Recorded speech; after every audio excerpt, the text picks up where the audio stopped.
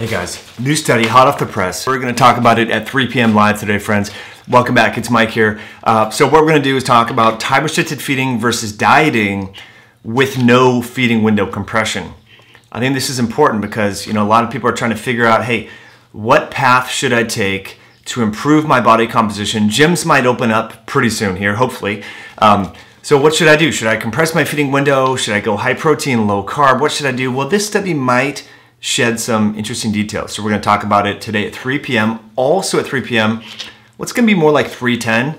I've figured out how to take live questions to our 1-800 number. So I'm going to put that here.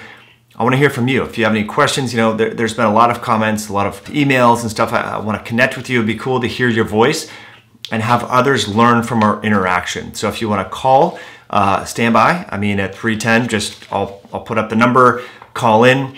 If you're not going to be able to make it and you have an important question and that hopefully we might be able to get, you can leave us a voicemail, and what I'll do is I'll drop that there as well. And we're also going to share with you, here's some interesting data, RNA viruses and how they like to thrive on sugar. And this might be why individuals with hyperglycemia, prediabetes, diabetes, obesity comprise the majority of folks that are hospitalized from this COVID-19. So I hope to see you today at 3 p.m. Pacific on this channel, on our YouTube channel, and we're going to talk about some really cool stuff.